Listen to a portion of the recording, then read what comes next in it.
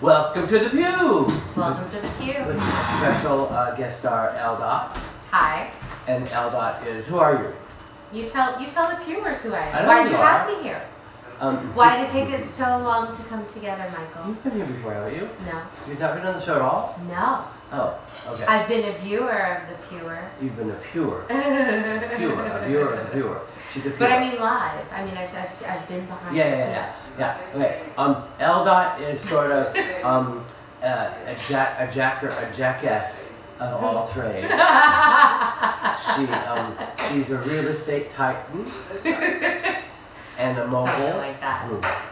And you know, the last time we did this run, you actually said she's the new me. Well, but we hadn't gotten that far yet. Right. Yeah. Because I have to tell them what you did to make you the I guess you jumped the gun on the drugs. So this is, by the way, our second take of the show. Yes. Our third attempt, second take. Yes, because L. borrowed some snacks last time. That Michael had asked me to bring. They were snacks. And what happened with those snacks? There's a loud noise in the kitchen. It's making a loud noise.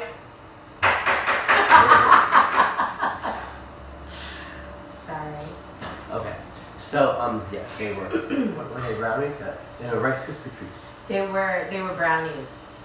They were brownies. Okay, they were brownies. And there was one Rice Krispie treat, but I don't think that's what you had. I had half of a brownie. Yes. And although I told him not to. And that was all she wrote. And then what happened? And then I thought I was going to die. And they had to carry me to bed. And all I remember is L. checking in. Like, are you alive? Are you alive? Are you alive? That's all I really needed to know. Okay, so I know now not to eat any more of the last brownie. So L was over because we were talking about this event, this brilliant, almost Machiavellian event that L. came up with. And not quite. I mean, you did. So Michael's been talking for quite some time about, you know, some projects that are a little bit closer to his heart maybe than some others. Some carry a little bit more meaning.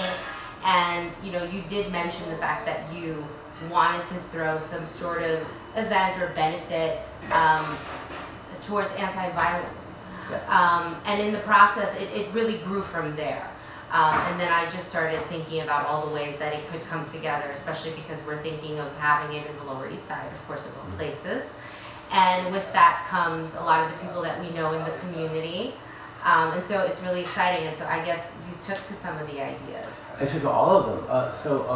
I don't know, should we talk about, I mean, maybe the premise. Yeah, okay, so I'm going to do an exhibition of paintings and some furniture that I've been working on from Skroddleface, from my Skroddleface home collection. Mm-hmm. And with my glasses. Oh, we'll get those glasses after the break. Yes. And an exhibition of my glasses. So I'll have all these things on exhibit, and then the proceeds from the sales will go to the gay LGBTQ anti-violence program, and we'll have it. I guess we can't really. We will name the name of the gallery in the future episode because we haven't gotten the okay yet from them. Right. But a lot of people are involved, and it's and we're trying to garner a lot of support, not just from people in the community, but of course all of New York City beautiful darlings, our glitterati, to come and show up and give support. And so it's really exciting. It is. It is. I think it's all going to come together really well. But I see everybody that I've spoken to so far about, like, you know, the gallery owners and store owners and magazines and stuff, we've all said yes. But we need, we were just one left that we want to get sponsorship from. Yes, that would be really great. So we're thinking maybe late fall. That's what we're going to shoot for. Yes. But I guess there'll be more updates soon. Probably December, November, December. Is that really that's enough to make me the new you? Well, it was the way because you kind of came up with this idea that first of all, I didn't know what a step and repeat was. Oh.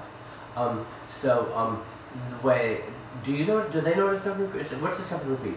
Well, a step and repeat is it's basically like a large, usually comes in posters, sometimes it's canvas, it could be different fabric, but it's a large promo scale upon which Like the press takes photos and all types of media, video, and all this kind of It's stuff. like where they have the logos. Yes, Of all the logos, names, brands. Right, and so people Sponsors. step and repeat. And step and repeat. And so we were actually laughing about the notion that the name is just so insignificant, probably because the item was just such a last minute prop that somebody came up with and thus became such a explosion. Now everywhere you go there's a step and repeat. Is there everywhere? Yeah, really. Step and repeats where everywhere you go? Yeah. Is it like 5G? Kind of. Kind of as But not as infectious. dangerous. Among certain club communities. Well, we will be, on that note, we will be right back. And now a word from our sponsor.